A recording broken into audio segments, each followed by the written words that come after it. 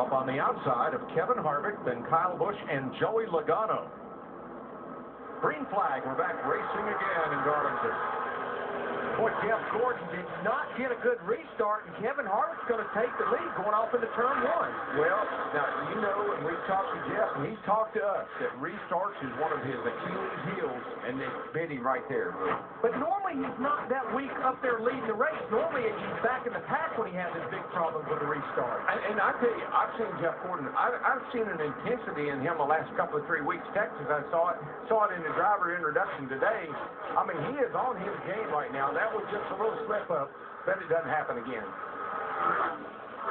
As it settles out, Gordon is third behind Kevin Harvick and Kyle Busch. It's Chevy, Toyota Chevy, then Dale Earnhardt Chevrolet, and here's the battle for ninth with Denny Hamlin's Toyota, teammate Matt Kenseth in the 20, then Ryan Newman, and Brad Keselowski in the number 2 team.